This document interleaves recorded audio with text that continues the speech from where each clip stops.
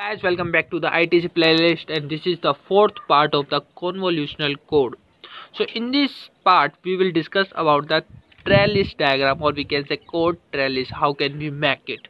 And we can say, or it is the last video of this playlist, and if you still find out something issue in a question, give and tell me in the comment section, and I will try to make video on it. So focus on the trellis diagram. How can we make? So simply you make the 4 point firstly of your state. This is A, B, C and D. Got it? And in the parallel make this state again. This is A, B, C and D. Okay. Now come on the your table. What if you give 0 on A, you will go on A with output 0 0. Okay, so this, if you give 1, and you will reach at B with 1 1. So that line you will show with dash dash.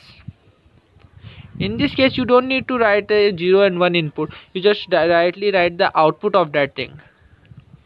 So in the case of B, you will get 1 0 and move to C.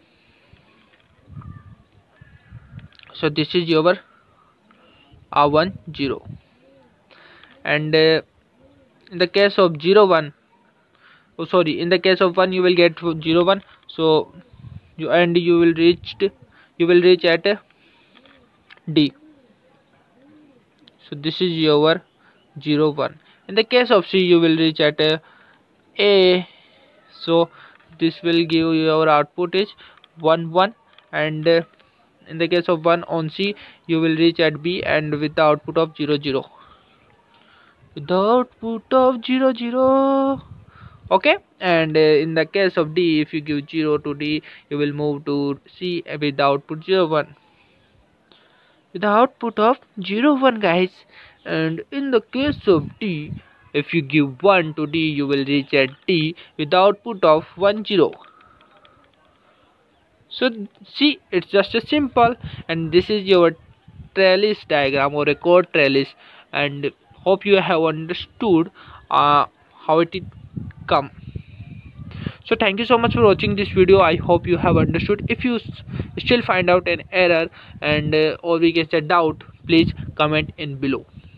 Thank you so much.